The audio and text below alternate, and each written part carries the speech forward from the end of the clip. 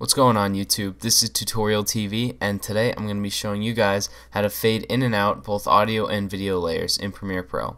So let's get started. Here we got Premiere Pro open and we have our clip dragged into the timeline. Now you want to make sure that your video clip or your audio clip is expanded as layer 1 is by default.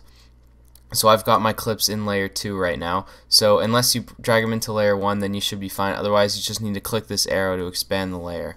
Now what it does is it activates this line right here. What this line does is it represents the opacity of the video. So if we hold command and have our normal selection tool selected, we hold command and click on this line, it creates a dot like this. Now let me zoom in on this so that you guys can see better. Now if I create another dot, then I can drag the second dot down like this. Now you can see the second dot that I made represents a 0% opacity, while the first dot stays at the default of 100% opacity.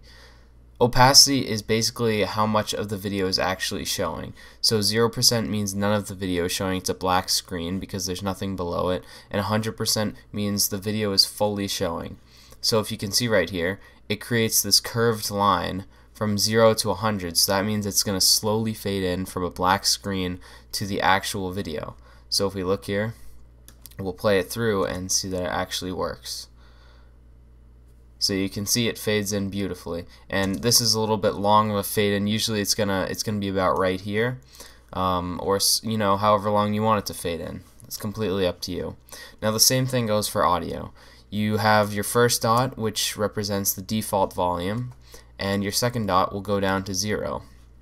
And I'm not going to play the audio, but you'll notice that the audio will fade in from 0 to the default volume, and you can push this dot up to make the volume louder, to make it softer, however you want it. It's fully customizable, but this gives you the basic idea of how to fade in and out. So hope you guys enjoyed. If you guys need any tutorials done, please private message me or email me. I'll put my email in the description. And until next time guys, be sure to like the video, be sure to follow me on Twitter, and I'll see you guys later.